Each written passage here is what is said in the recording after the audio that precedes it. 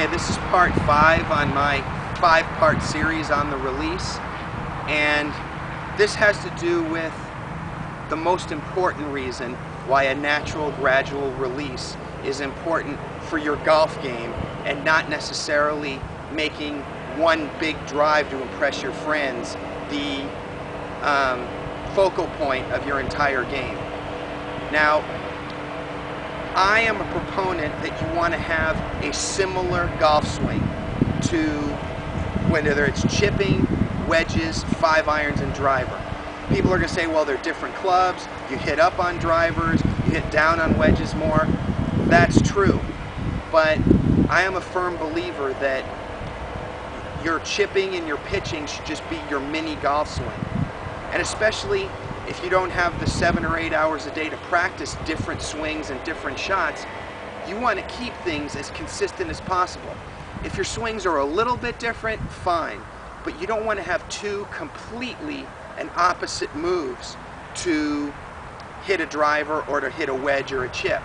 So, for those that say that create most power, you know, get some extension, even float load it, and then just get that lag and get that narrow, you know, swing, get it wide on the way back and then lagged and narrow on the way through. That creates power, that creates leverage, blah, blah, blah, blah. Okay.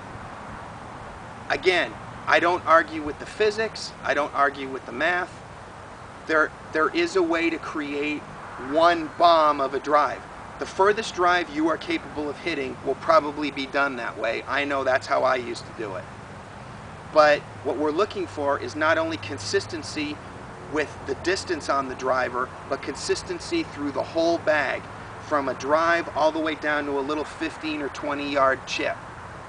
And the best way to do that is to have this release that I'm talking about, and to have maintain the width of your swing. If you make it too wide going back and don't set your hands, my question to you is let's say I want to hit this ball 30 yards, okay, or 50 yards, okay? If I was going to hit a 30 to 50 yard shot, let's say 50, a 50 yard shot, I would take it back to about right there.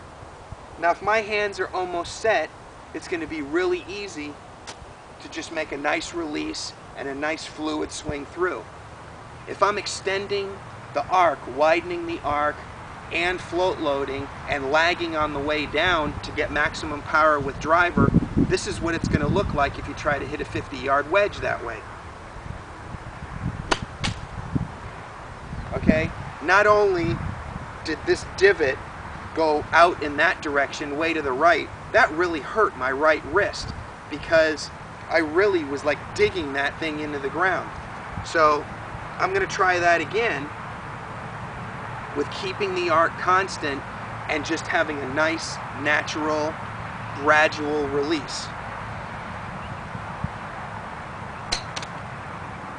See? Nice shallow divot. I barely took any grass. I'm going to be able to control the trajectory, the spin, and it didn't hurt my wrist. And it was nice and fluid, and I was able to control the speed of my turn. Whereas when I did the widening of the arc, float load, lag, the speed of the turn was inconsistent and choppy, and the rhythm wasn't very good. So that, again, you want consistency.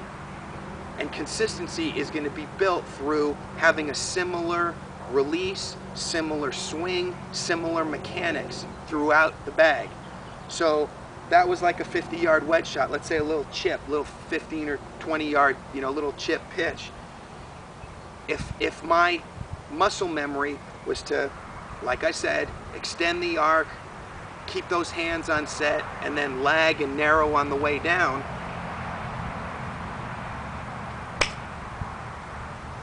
okay, that went way farther than the 15 or 20 yards I wanted to hit it.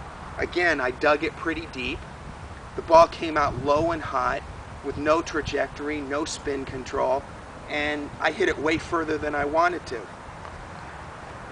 Whereas if I just simplify it and allow again, I'm repetitive, allow the arc to be constant, allow the hands to do what they kind of want to and set the club, and then a nice release, you'll see that the rhythm and the tempo, same word, it's kind of the same thing, but the smoothness. I know I don't like saying smooth when it comes to hitting driver, but it's just, overall, it's just less stressful, not only on the body, but on the golf ball.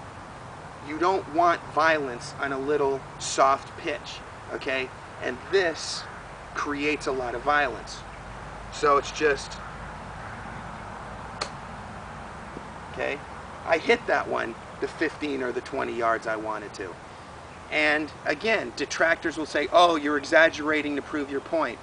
Well, that's kind of true, but I've seen that kind of violence on people who overlag the club on their chipping and their pitching. And if you go in between the L wedge 50 and 15 yard shots I'm hitting here and the driver, it's so much easier to control your trajectory on your 5-iron if you're trying to keep one out of the wind or punch it out of the trees. It's much easier to control that trajectory when you're going from here to there versus here to there to there, okay?